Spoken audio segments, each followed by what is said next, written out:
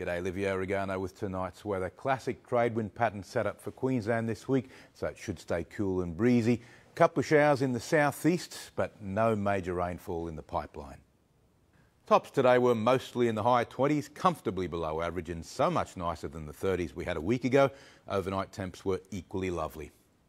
On the satellite loop, despite not seeing much rain reach the ground today, we've had lots of cloud in all the places that we don't normally get it, including inland. This afternoon we had some storms go up on the Atherton tablelands.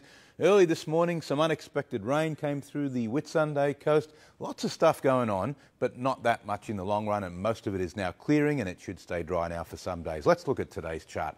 On the surface, we have a classic high pressure setup in the Tasman Sea. The anti-clockwise flow around that system, augmented by that deep Tasman low, is producing those southeasterly winds. We've had warning strength winds for Mackay and Townsville waters. On tomorrow's chart, the high stays pretty much put. We do have an upper level trough moving over the southeast that might enhance showers for a day, but the rest of the state should remain fine. Now the latest from the Weather Bureau, the boating forecast for Mackay waters, southeast winds up to 25 knots tomorrow, Wednesday and Thursday the same, seas to 1.5 metres. No warnings at this stage. Tomorrow's full moon, so we've got a big morning tide coming our way with a strong run out to the afternoon low tide.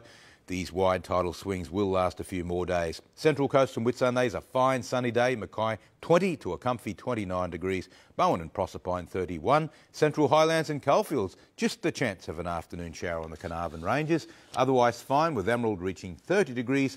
Claremont and Moranbah 31. Looking ahead for Mackay, no rain Wednesday to Sunday, but models are hinting at a new weather system developing next week.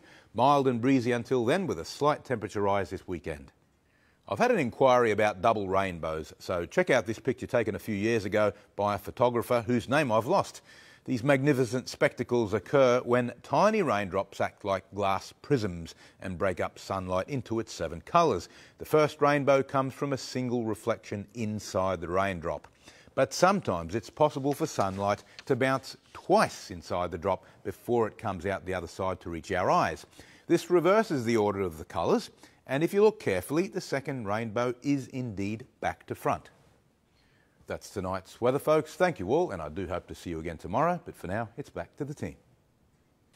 You're wonderful, Liv. Thank you very much, mate. Well, that wraps it up. Anything you'd like to watch again, pick it up on our 7plus app or our page, 7news.com.au. And we'll catch you tomorrow night. Take care. Good night.